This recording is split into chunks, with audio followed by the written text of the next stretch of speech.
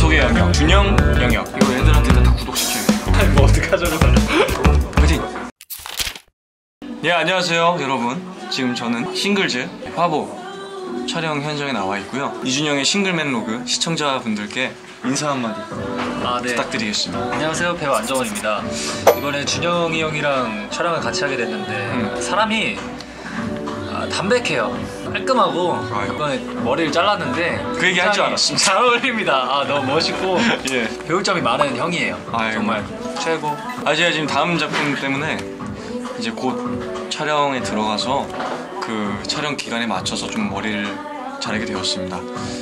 괜찮은가요? 좀 잘 어울리나요? 너무 멋있어요. 저는 제 인생에서 이 기장의 머리가 처음이어서 조금 어색해요.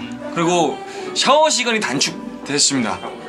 이렇게 뭔가 쉴 수 있는, 제가 지금 적고 있는 건 지금 샥스 멤버들도 적게 됐던 자기소개 영역과 준영 영역, 마음을 담아서 진심을 담아서 한번 적어보도록 하겠습니다.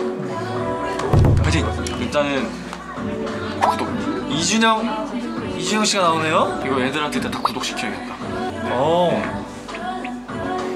구독과 좋아요 눌렀습니다. 최고.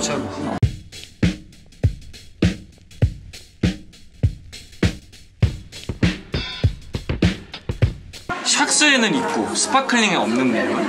일단 저희는 어둡습니다. 그러니까 겉으로 보이는 이미지들이 조금 키도 크고. 우리는 어떤 매력이 있지? 우리는 강력한 퍼포먼스 알지? 오늘 촬영장에 들어가 가장 먼저 인사한 사람은 이거 적어도 되나요? 이준영의 아트워크가 담당자. 이것도 약간 TMI 같은 그런 거죠? TMI. 나 정확하게 아는. 요즘 내가 빠져있는 것은 전시하셨잖아요. 그쵸. 굉장히 재밌게 멋있게 봤습니다. 감사합니다. 실제로 봤잖아요. 그죠. 너무 멋있었어요. 나중에 저도 뭐 하면 당연히 가야죠. 돼요? 당연히 가죠. 화환도 보내도 됩니까? 괜찮습니다. 그것까지. 저는 제 동생이 안정훈 씨의 이름을 정말 많은 분들께 알리고 싶은 마음에 결혼식장 가면 큰 화환이 있죠. 그 정도의 사이즈의 화환을 제가 보내드리도록 하겠습니다. 감사합니다. 극장에. 최고です. 이미테이션 촬영장에서 가장 많은 시간을 보내는 사람은 희준이 형. 오이준 배우, 정지수 배우, 현장 스태프들. 촬영 중 가장 재미있었던 점은 못다한 아이돌로서의 경험, 나도 못해왔던 경험이었던 것, 좀 흥미로웠던 것 같아요. 그 글 써져 있는 작품 있잖아요. 그 아멘이라는 작품인데. 네, 저는 작품에 의미가 있는 걸 굉장히 좋아하거든요. 물론 거기 있었던 낸시령 작가님이랑 다른 것도 이제 작품을 다 봤는데 엄청 많았어요. 한 4,000점이 있었나요 그때? 4,000점 넘게. 140분의 화랑이 있었는데, 저는 뭐 그림이 물론 멋있어야 된다는 것도 중요하지만 어떤 의미를 갖고 있는지도 중요하다고 생각하거든요. 근데 준영이 형 그림을 보고 이런 의미구나 라는 거를 받아들였을 때 되게 좋았고, 느낌이. 그리고 이 형이 그림을 그린다는 거에 있어서 일단 저는 되게 감명을 많이 받았어요. 옛날에 뭐 자리를 몇 번 가지진 않았지만 둘이 얘기를 해보면은 되게 열심히 사는 사람 같고, 어쨌든 연기나 노래나 이런 그림 같은 게 전체적으로 예술을 다루고 있는 거잖아요. 예술이란 거를 할 때 자기가 되게 그거를 관심 있어 하는 것 같아서 되게 멋있었고 되게 자극을 많이 받았어요. 그래서 어제 그림 보고도 또 되게 저를 더 열심히 살아야겠다라는 생각을 많이 하게 된 것 같습니다. 진짜 멋있어요. 어떡하자고. 뭐 어떡하자고.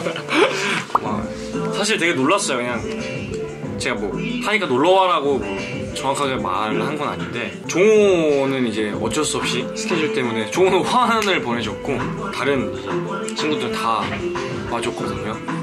너무 좋은 사람들을 얻었다. 물론 이게 뭐 제가 이런 일이 있을 때 와줘서 그것 때문에 좋은 사람들은 아니고요.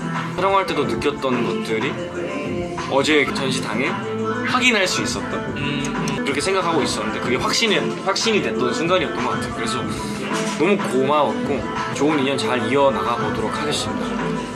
한마디만 더 덧붙이자면 형이 좋은 사람이어서 되게 좋은 그런 영향을 주는 것 같아요. 너무 좋은 선배들을 많이 만나왔고 그 선배들처럼 되고 싶다, 형들처럼 되고 싶다라는 그런 게 있었어가지고 사실 전 조금 부담스러웠던 것 같아요. 처음에 동생들이랑 작업한다고 했을 때 이상엽 배우한테, 상엽이 형한테 어떻게 해야 되냐, 걱정된다 라고 했더니 우리가 너한테 하는 것처럼 하면 돼 라고 얘기하더라고.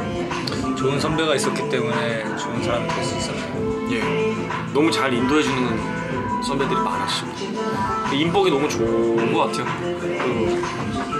이 동생들 그리고 형들 만난 것도 개인적으로 정말 감사한 인연이고 앞으로 더 이어나가고 싶다라는 생각도 하게 됐고 잘 지내봅시다. 네.